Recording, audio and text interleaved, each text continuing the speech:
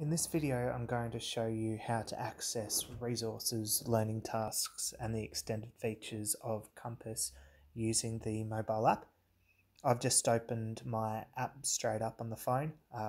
Normally you would notice that there would be a heap of classes listed here, but I'm doing this on a Sunday, so they obviously won't come up unless I change my schedule to a different day. So on your home screen, what you'll see is a list of classes.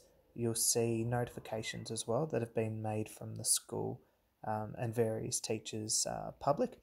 So it offers quite a bit from the mobile view. If you go into options, it also gives you a lot of other features which are quite solid. But what you can't actually do from the mobile view is see the amount of stuff that you can see in the desktop view. So what you want to do to change that view is just go up to this options button in the top left corner.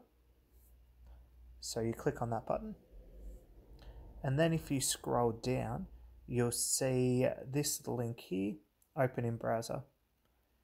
You want to go ahead and click on that one. When that loads up, you're going to see the normal view that you will see when opening Compass on the desktop. So if I just click to a Monday and I select one of my classes, for example, I can access all of the tabs for that classes up the top, not just the two that are available when using the mobile view. Hope this has been helpful.